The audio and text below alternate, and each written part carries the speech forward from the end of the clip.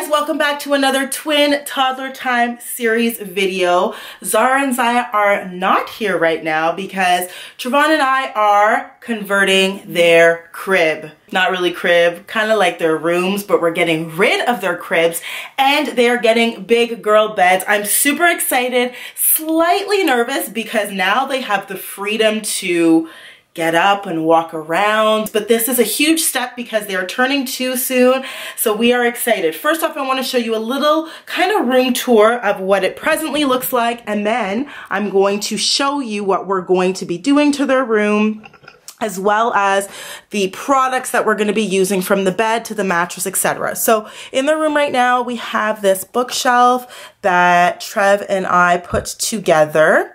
It is very, very simple. I think it's going to stay. We have Zara's bed, crib, I should say, on this side. And then we have their curtains, which are pink, and also they have hearts on it, and then Ziya's bed, and then their dresser on this side, and then we have their hamper here. And then we also want to put this on the wall. Not too sure if it's going to go in their playroom or in this room. So this is what their room looks like now. Trev and I are going to get to work, get these cribs out of here, and then get their new room all set up. First problem. It's too wide. It's too wide. I think we gotta disassemble a little portion of it. We got them out, and now it is time to clean the room because it needs a good vacuum. What? I got them out. Trev is just putting together the first bed frame. It's so big, we're not too sure how we're gonna set it up because we can't put in the same area that we did before. So we may have to put them one against this wall and one against this wall. We'll figure it out and we'll show you what we decide. So we're putting the beds on an angle. We have to push them back. We just have to change the curtains, but this is how it's going to look. And then their dresser is now on this side, and there's more than enough room for me to access it. And then their hamper is in the corner. So we are going to change the drapes right now, put on some beautiful curtains, and then we are going to get to putting on the mattresses on the beds, as well as fixing the beds all up.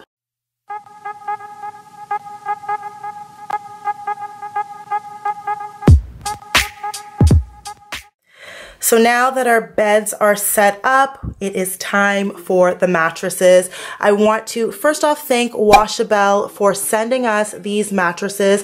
Guys, these are the only mattresses, the first one, that are machine washable. These are perfect and ideal for toddlers, especially those who are potty training. My girls are in the process of just beginning the potty stage, so it is so crucial to have something that is great for them in the event that they have an accident. And these are machine washable, as mentioned. So I will show you guys me unboxing this and then also show you how you can machine wash each layer.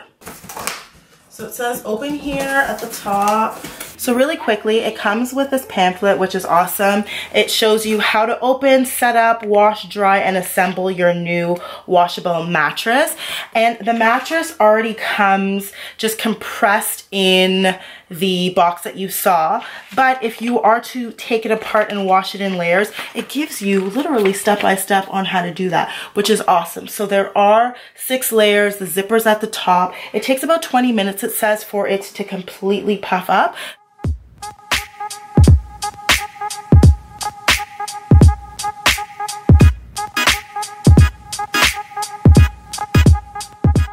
So I want to show you guys the different layers. You unzip it, and there are the layers that can each be removed and washed in the wash and dried separately.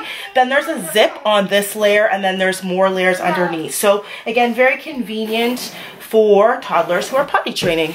So on top of the mattresses, we're going to be using sleep bumpers because the girls sleep pretty horribly and now they're no longer in a crib, so I want to ensure that they don't fall out. And we are going to be using these sleep bumpers that were sent to us from Hiccup Pop. Thank you so much for sending these.